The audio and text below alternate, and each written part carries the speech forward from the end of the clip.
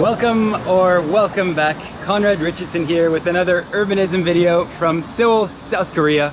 And today I'd like to show you a really impressive piece of urban and transport planning, engineering and design that goes by the name of Seoullo.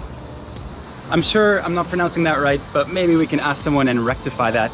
Seoullo? Yeah, Seoullo. And this place where I'm currently walking for 45 years was used for the movement of vehicles. But recently it was given a complete facelift. As you can see, it is now for the movement of people. And in this short video, I would like to walk you along the 1 kilometer stretch of the Skygarden, and we'll talk about how this place came to be and what are some of the design features that were incorporated. And like always, let's begin by rewinding the clock and going back in time.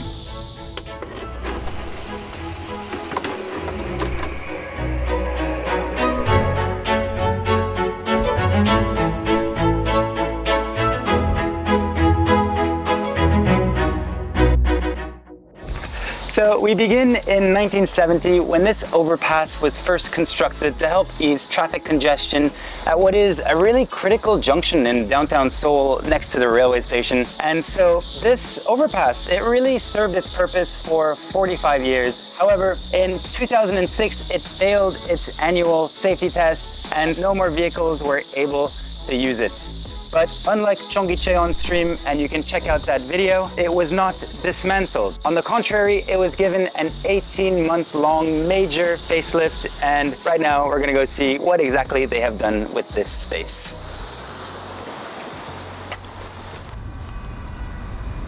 And so essentially what they've created is this 1 kilometer pedestrian walkway, which also serves as a sort of sky garden. It does somewhat resemble the New York highline, but it's been done in its own distinctive Korean style. And it features 24,000 plants, of which there are 228 different species.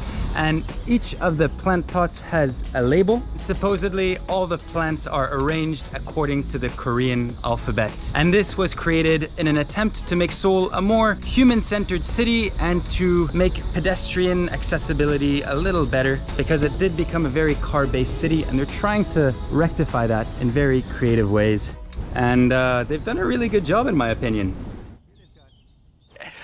And the name, Seoullo 7017, derives from the word Seoullo, which means Seoul Street. The 70 refers to 1970 when the overpass was first constructed, and the 17 refers to 2017 when the facelift was complete. 17 is also quite a symbolic number because the overpass is supposedly 17 meters high, and there's also 17 different pedestrian access points which link to all sorts of different touristic sites. Okay, let's move on. As we continue making our way down the walkway, I'd like to point out some of the design features that were incorporated.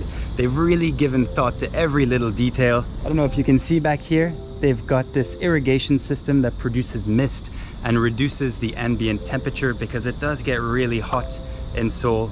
They also have water fountains.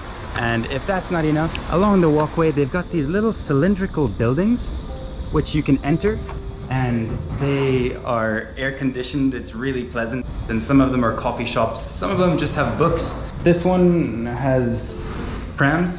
Not sure why. Maybe parents bring their kids without and they know that they're here for them so they can walk their kids. So really every little detail has been considered. Really, really impressed.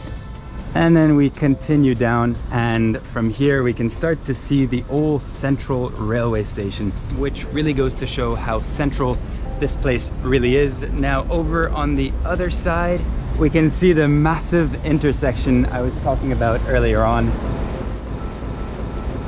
This huge space right here, you could almost play a football game, and there's all these different lanes. It looks terrifying, to be honest.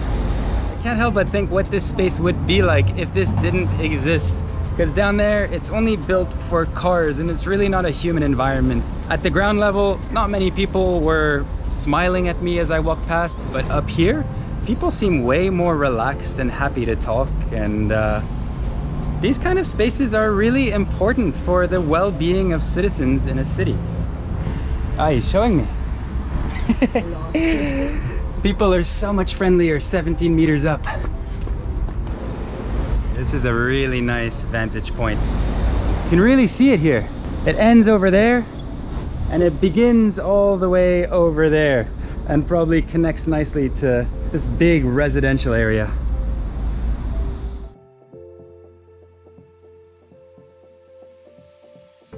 Okay, moving on, and I'll try to point out a few more interesting design features because I keep finding myself amazed. Over here we have a pebble foot pool.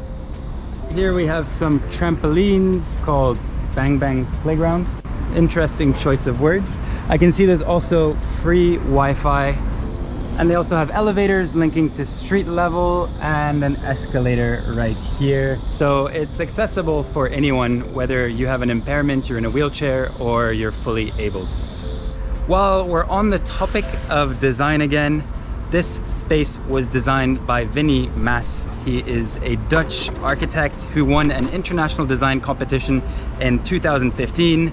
And then by 2017, they made his vision a reality.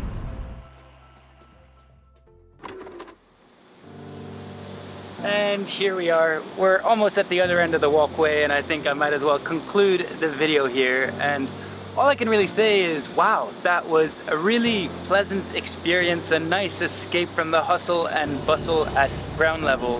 So really hats off to the Seoul city government for making this happen, to Vinnie Maas for helping to design such a beautiful space. And for me, it's really hard to fathom that before 2017, it was possible to have this relaxed walking experience in this particular location in this city. And you really see people are happier up here. They are walking slower. They are contemplating life.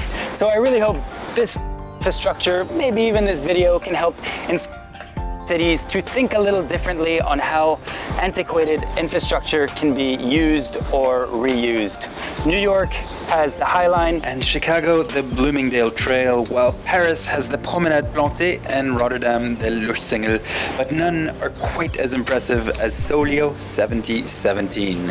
I hope this was insightful, and I hope you enjoyed experiencing this space as much as I did. That's it from me. I'll see you in the next one.